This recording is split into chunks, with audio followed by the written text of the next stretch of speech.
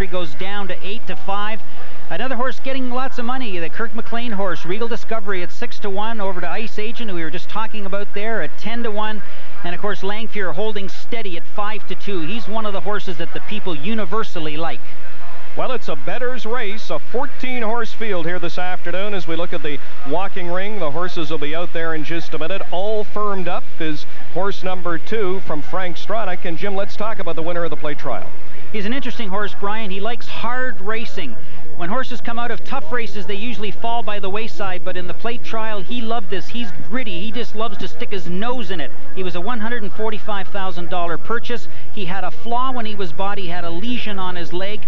Stronach was going to give him back, but thought better of it and kept him, and by keeping him, he's got the favorite for the plate. Well, his stablemates today, Freedom Fleet and Honky Tonk Tune. Honky Tonk Tune is horse 2Y. We'll get a look at him in just a minute. 4 is Regal Discovery. That's Kirk McLean's horse. Number 9 is Stanley Silver.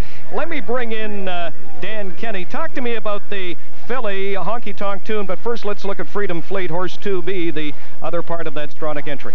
This is a horse that really fills the eye, Brian. He's much bigger, has much more scope than a Fleet, so as Mike Doyle said, his pattern of running is conducive to 1.25 miles, and he certainly looks the part. If a horse is long, his stride will be longer and more efficient, and this horse makes a very fine appearance. Well, the other part of the entry is the filly, Honky Tonk Tune, ridden by the classy Sandy Hawley. Well, he is classy. He's a great ambassador for racing. You know, Brian, this horse was able to beat the boys last year in the Victoria Stakes because she had speed, and she won the achievement this year, and because she had speed, she kept the boys behind her. But this is a different game. It's a route race, and when you go long, you just can't use your speed to win. You've got to use determination, and you've got to use some stamina. One thing I like about her is I noticed she's been running on top of the ground lately instead of flat-footed. And I like the fact that when she got shut off as she did in the Canadian Oaks, she got right back in the race again, and you can see the hordes of people down there just ringing the paddock and looking at these horses, getting a final glimpse just to see who their favorite will be as they make their way out. Well, the last filly to win was Dan Smartley. Dan Kenny, here's Mount Sassafras, a late runner, 3rd in the trial. A lot of interest in this horse this afternoon. The plate trial like he means business today. He's got the nice length and scope as well. His sire was a sprinter, Mount Livermore, but he carries a lot of stamina. The dam is by Sassafras. Sassafras, of course, upset the great Nijinsky, the first horse to beat Nijinsky in the Arc de Triomphe in Paris. And here is horse number 4, Jim Bannon. This is Regal Discovery. Kirk McLean, the Vancouver goaltender, involved here, and he's getting a lot of attention. I'm a little surprised. If you look under the tree there as the horse goes by, you'll see Kirk standing right there. He looks like Superman. This is a great horse, and he got shut off badly in the trial, still came on. He's using Lasix. Dan Kenny, what about Ice Agent? That's the horse with a hockey connection. Here's a pedigree. No doubt 1.25 miles is within this horse's scope. He's inexperienced, but he's by Miswaukee, the sire of Urban C, who won the Arc de Triomphe at 1.5 miles. Miswaukee, the sire of a Breeders' Cup champion in Black Tie Affair, and the sire of a winner of the Japan Cup. He's out of an alleged mare. He can run all day, and I think he's a sleeper in the race. Well, as this field of 14 makes its way out onto the main track, let's once again update the odds. 8-5 on the Stronach entry. They're the favorite. The second choice is Langfear at 5-2. And Mount Sassafras, they continue to get money at 3-1. A lot of the other long shots, Brian, when you have a horse that's 8-5 as the Stronach entry is, you'll see here that some of these horses disciple 50-1. Stanley Silver, a somewhat eccentric horse, he's big odds, as is Prince of the North, the only maiden in the race. You know, it's interesting, no female trainer has ever won the Queen's Plate. Janet Bedford was second with Let's Go Blue in 1984. 3 female trainers today, Kathy Ranford, Suzanne Lorimer, and Barb Minchell. Right now, let's have a closer look at the Minchell operation.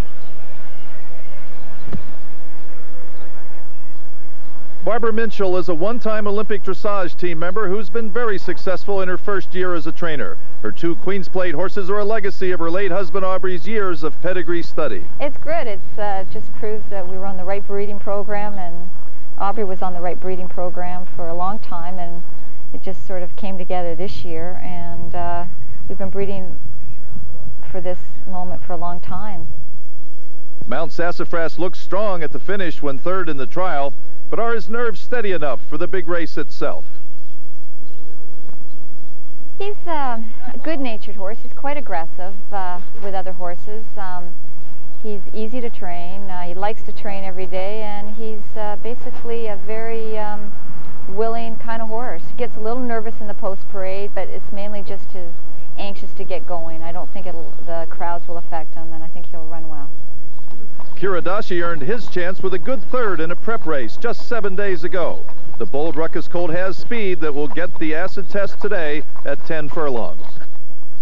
Kiradashi's run some really good races. He's been third with Smart Strike and All Firmed Up and Tethra, and he's been in there with all the tough ones. He's a very game horse. He's has a lot of speed, but he's very rateable, and I expect him to run a good race. I think the Victoria Park race last week at 1 mile and 1/8, he was coming on, and I thought maybe he was moved on a little too early to show his true ability to go that distance. I think he's going to get the distance.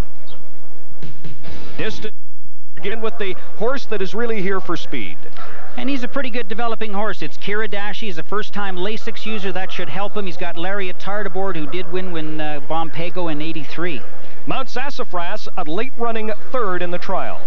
About a month ago, he ran a race in 1:43 and change, and that was excellence because older horses ran faster, you know, on a regular basis, but not that day. And when a 3-year-old can go quicker, you want to watch him. Here's the trial winner. 22 trial winners have gone on to win the Queen's Plate. He was very gritty in that race, and he's going to be gritty again today. I think Sellers has already had a great day, winning twice for Stronach. Hey, here's a strange horse. He can be wild.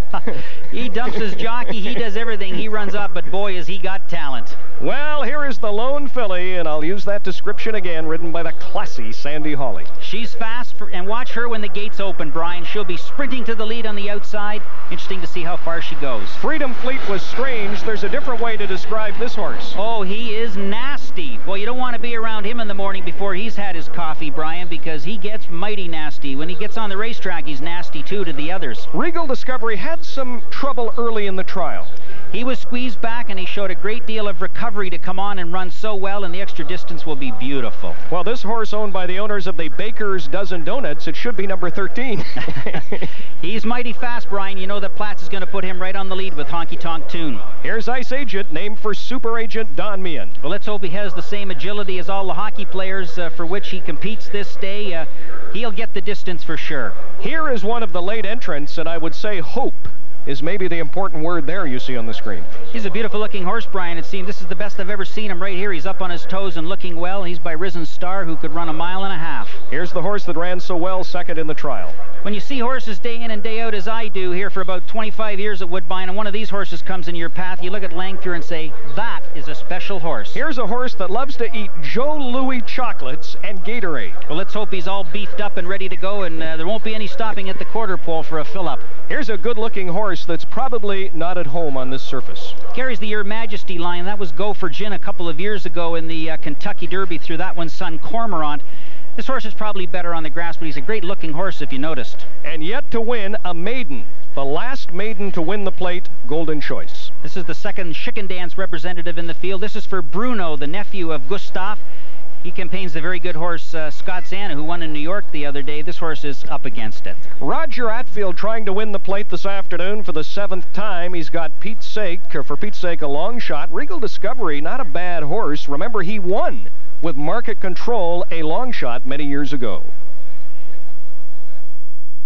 Regal Discovery is the kind of horse that will get the 1.25 miles, and I believe there are a few horses in this race that won't get the 1.25 miles. So I think if the way he worked this morning, if he gets the right kind of trip, he could be showing up late in this race going 1.25 miles.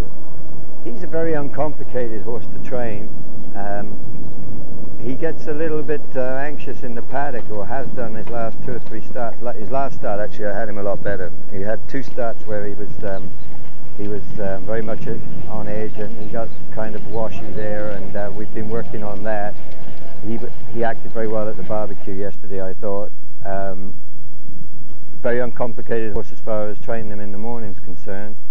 And I think if I can just get him over there in the afternoon, that he's settled enough in the saddling procedure and in the warm-up procedure, I believe he's going to run a good race.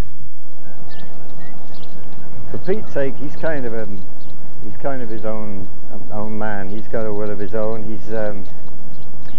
He can get a little rammy and silly over there too. he will get schooled every day this week going into this thing. A lot will depend on how he handles the whole situation too, and he's got to learn to be able to rate and relax early on in the race, or you know, there won't be anything left to the late part of the race. But I'm going to learn something from that too, because like I say, he's so lightly raced. You know, he's still a very inexperienced horse. Well, we talked about the lack of big-name horses, big-name American jockeys here. Gary Stevens won the Kentucky Derby in the Belmont with Thunder Gulch, and a few hours ago, earlier this afternoon, Dan Kenny sat down with Stevens. Jockey Gary Stevens is the hottest rider in the world this year, winning major races in Hong Kong and California, winning the Kentucky Derby in the Belmont with Thunder Gulch. Gary, you've never ridden a Queen's Plate. Why here today with Langford? Well, I received a call last week from the owners of this horse, and it seemed a good opportunity. I've never ridden in the Plate before, as you said. It's a race that I've dreamed about riding in, and also winning. This serves as a good opportunity for me. Now, obviously, you don't need a lot of familiarity because you have ridden good winners all over the world, but is it difficult for you to come in cold and ride a horse that you've never sat on before? Well, fortunately for me this year, some of my biggest wins have been on horses that I've never ridden before. Larry the Legend, the Santa Anita Derby, Urgent Request in the Santa Anita Handicap, and then Thunder Gulch in the Derby. I hadn't ridden him for 5 months, so as long as I study tapes and know the horse's racing form and what the trainer expects of me, then it makes my job pretty simple. If the horse has got talent, and he's definitely got talent. Well, then off the tape, what have you seen, and perhaps give us a hint of what strategy you might use? Well, he's a colt that's got good natural speed. He's bred very royally, and I think it's just a matter of getting the right trip, conserving as much as I can, and watching to see how the race sets up in front of me or behind me, knowing what's going on at all times, and just pretty much knowing how much horse I've got underneath me, and just rationing that speed as best I can throughout the race. Well, Gary, best of luck. Welcome to Woodbine, and who knows, we'll probably see Gary next in that new $4 million race in Dubai, and don't be surprised if he wins it. All right, Dan Kenny, Langford, one of the outstanding looking horses in the field. An outstanding place to be, one of the most popular places. These are the hospitality tents right turf side at Woodbine. Thunder Gulch, when he won the Derby this year, came from post 16. It's always good for positioning to be on the outside, particularly with that long run to the first turn. It's a quarter mile and then a little bit, and that should give everybody a chance to position. Firmed up, Freedom Fleet and Honky Tonk Tune. I think class must tell, Brian, and now 6-5 down there for these favorites, and some of the others had to go up, but look at Langford took a big hit at the end down to 2-1. That's good considering there's another couple of horses in the race that are taking big money. He's sharing in most of the money bet here today. Dan Loisel standing by to call the race. Let me ask you, as we looked at those post positions before going up to Dan Loisel, Jim, the good horses on the outside, can we expect a rough race this afternoon? Because we've seen some rough races coming in here, namely the Oaks and the Trial. The Oaks was very, very difficult, and the Trial was tough too. There was a lot of bumping through the stretch, and with 14 horses, something's likely to happen. And Roger Atfield with a couple of horses here today. Danny Vella has several horses. Both are hurting. Their father's passing away recently. As we look down, they're just about ready to go. It's a 14-horse field. Dan Loisel, you all ready? All set, Brian. You know, you wonder if it's in the cards for owner Frank Stronach and trainer Dan Vella to win the back-to-back Queen's Plates. They certainly have a powerful hand, a pair of aces in the form of All Firmed Up and Freedom Fleet, and a queen in the hole in the form of Honky Tonk Tune, and any one of them could certainly take the pot. And the public have nailed them down to 6-5. Just waiting on two horses. The last horse to load will be Prince of North. Prince of North just about ready to load, and will be on the way in the Queen's Plate. They're at the post. They're off in the Queen's Plate Stakes. Disciple pinched back at the start. Sent out for the early lead is Kidadashi. To the inside, Desert Falcons coming on as well. And on the outside, All Firmed Up as they move in front of us for the first time. Desert Falcons closest to the rail, along with, for Pete's sake, Langfure. Gary Stevens sends him to the front now as they move onto the wire for the first time. Kidadashi's to the inside of Langfure. The first quarter was in 23 seconds. Kidadashi on the inside and Langfure on the outside. For Pete's sake, drafts in behind them in third. Desert Falcon is fourth. The gray All Firmed Up's out of trouble on the outside, fifth. Ice Age it is sixth, back about 7 lengths off the lead. Then we have Mount Sassafras, who is currently in seventh position. Regal Discovery is eighth. Stanley Silver is 9th. The filly Honky Tonk Tune is 10th. Freedom Fleet is 11th. Disciple is 12th. Prince of North is 13th. And Your Majestic is 14th. Ahead, strong Langfear on the front end. Leads it by a neck to Kidadashi. They're being stalked to the outside by All Firmed Up. Shane Sellers has him coiled as they run toward the far turn. For Pete's Sake is a close 4th. Regal Discovery is 5th. Honky Tonk Tune is 6th. Freedom Fleet is back 10 lengths off the lead. Called on for his run by Mike Smith with 3 furlongs to go in the Queen's Plate. And Kidadashi, game and determined on the inside. Langfear is coming back. All Firmed Up is ready to make his move as they come to the quarter pole. And Freedom Fleet is picking them off one by one with a dramatic charge toward the leaders as they come to the top of the stretch at Woodbine. And Freedom Fleet is absolutely flying on the outside, and he comes on to take the lead. It's Freedom Fleet with the lead. Langfear, All Firmed Up, Kidadashi, Regal Discovery is gaining ground on the inside, but they are struggling to keep up with Freedom Fleet. Regal Discovery's gaining ground now. Regal Discovery, an upset in the making. Regal Discovery wins the Queen's Plate to Freedom Fleet. Mount Sassafras was 3rd. Well, Brian and Jim, Regal Discovery come flying up the fence. Todd Cable, the rider, 203 and 4. How ironic is that? Todd Cable wins his first Queen's Plate. And I'll tell you what, Dan Loisel, it's ironic because Cable has ridden both All Firmed Up and Freedom Fleet for Frank Stronach. Stronach brought in the big-name American jockeys, and it was Todd Cable with Regal Discovery, the #1 stable. Kirk McLean, the goaltender of the Vancouver Canucks. His wife's family actually owns the horse. Kirk now involved. What a day for Todd Cable. What a day exactly. And of course, this is a race that the sire of this horse couldn't win. Regal Classic, he was 2nd in the race, but it sure looked like Freedom Fleet had the race all wrapped up the way he moved, but you could see Cable is so excited. Several things happened here. The #2 horse bumped into Disciple in the middle of your screen, and the other thing that I noticed, Honky Tonk Tune did not get away well. In fact, wasn't near the front at any point. As they come through the stretch the first time, I noticed also that Mount Sassafras, by the time they started, had got quite shook up. He's the horse with the nose band just in behind the horse in the red in the middle of your screen. Langfear running up near the lead with Stevens. Is my opinion, this is a come-from-behind horse. It'll be interesting to see later on in his career if they can get him to do that. As they came around the far turn, All Firmed Up 3 wide on the outside in the blue was ready to spring, and Langfear could not contain him. But on the outside in the white cap with the blue, here comes what looks like the winner, Freedom Fleet. But watch Brian in the orange and the blue on the fence. Coming up the rail, here's Regal Discovery. I could see him at the top of the stretch that if he got through, he meant business. Right now, he's still 5th, about a furlong to go. It looks like this race is all over and Freedom Fleet is long gone. But coming up the fence with ever-reaching stride is Regal Discovery, the son of Regal Classic, and here's Cable getting into him. You know he wanted to have the last laugh this day, and when he got to the wire, there was an explosion of emotion as he stood up in the saddle and waved his whip. Todd Cable upstaging the big-name American Immigrants. Here it is, head-on at the finish. And look to the right of your screen now. You don't see him yet because this is still Freedom Fleet. He's looked like he's got it wrapped up. But right over to the rail, you'll see him coming in here in the orange and blue is Todd Cable. And here he is coming back.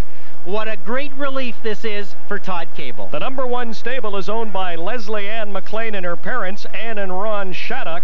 Kirk McLean, her husband, of course, as I mentioned, the goaltender for the Vancouver Canucks. His sweater is #1, and thus the name #1 stable. Regal Discovery, and we talked about Regal Discovery just as the horses were loading. He was pinched in the trial. Explain that for the viewers, and it happened early on. Happened because he got just in tight quarters and had to pull back. Very quickly, let's go down to Dan Kenny. Thanks, Brian. And horse racing is nothing but the game of never give up, Roger. I'm sure Talking Man's injury had to be a devastating disappointment, and you turn around with a horse that nobody thinks is going to win, and you had another Queen's Plate. You look like you're pretty excited. Yeah, I'm really excited.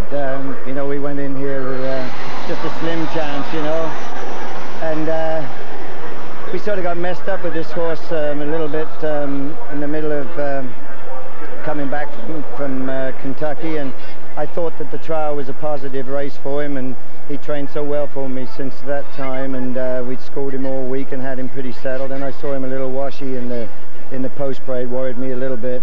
But I thought that, you know, if he got to run his race and there was a legitimate pace in this race, that he was going to be tough. But, you know, it was a tough task, and we got it done anyway. So well, sometimes 7 ski now, okay. 7 Queen's Plates, and very sweet, unexpected one. There's another excited fellow just around the corner with Terry Leibold. Todd Cable, what a stretch drive Regal Discovery gave you. He was tremendous. I was just sitting with a lot of horse waiting for a hole to open, and finally it did, and he shot through there just like a gun. And there you were, eye to eye with Freedom Fleet. Did you think you had him? Well, I know Freedom Fleet, and he gets late if he makes a lead too early, and I could see him starting to pull himself up, and I knew my horse was in full stride. Well, a masterful job. Congratulations. Thank you very much. Brian? Well, it was quite a race here this afternoon. Regal Discovery, owned by the #1 stable, winning the 1995 Queen's Plate. Frank Straddick's Freedom Fleet, and then Mount Sassafras, owned and trained by Barbara Minshall, the Exactor 4 and 2, and it's a good one, paying $59.20. Hang on, folks, we'll return. Lots more to come. Listen to the ovation for Cable. Excuse me, how many ways could you eat rice? Horsefield, let's run it down, because a lot of people wondering, well, there's all firmed up in the #5 position. Yes, and of course, look at the time, 2:03 and 4, which isn't that bad. I mean, Ali Deed went in 2:04 and 3, and Pietzke went in 2:04 and 1. Baskian last year, 2:03 and 2, so that stands up pretty well. Mount Sassafras was closing late. He'll be one to watch. Freedom Fleet, I'm sure if he had been ridden a little different, it may have been a different result. All firmed up, was poised, couldn't strike. Some of the other ones, I was disappointed in the run by Ice Agent. As much for the horse as its connections. This horse still has a bit of a future. Desert Falcon, the horse that was claimed for $16,000 out of the money. Honky Tonk 2 never did get to run up on the pace. She didn't get to run her race. Let's throw this race out, Brian. All right, and right now, let's throw it down very quickly to Terry Leibold. Terry? Thank you very much, Brian. Well, has it set in yet, Leslie, that your horse won the plate? I don't think so, not really. Just, it's so exciting. We're so happy. Just what a better day to do it than today. It's perfect. Kirk McLean, you're hiding back there. Let me get your thoughts. You looked at the horse. I saw you looking him over pretty carefully in the paddock. Your thoughts? Well, he looked pretty calm in the paddock, and that's something that we needed out of him, but he just came out and ran a strong race. I'm just happy for these 3 people right here. They're the backbone to the whole thing. Outstanding comment. And yes, Leslie, you've been in horses all your life. The Shaddocks, congratulations to you. You've got a Queen's Plate winner. Thank you. Brian? Oh, I'm sorry. I didn't realize we're running out of time. Terry, here. all roads lead to the Prince of Wales, of course, and I noted the pedigree on the bottom, Tom Rolfe, a great grass influence, so we might see this horse be very powerful in the Prince of Wales, but these are evenly matched 3-year-olds. Closing words, as I see Roger in his morning suit, I spent a lot of time with him during the Triple Crown. One of the great facts I learned, Roger used to be a musician.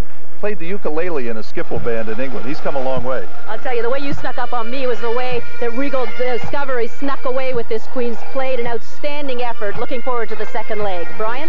All right, very quickly, Jim Bannon, a word on pedigree, so very important here today. Well, this horse carries a lot of the Vice Regent Northern Dancer blood, and I think that's very important to say because Vice Regent just passed away lately.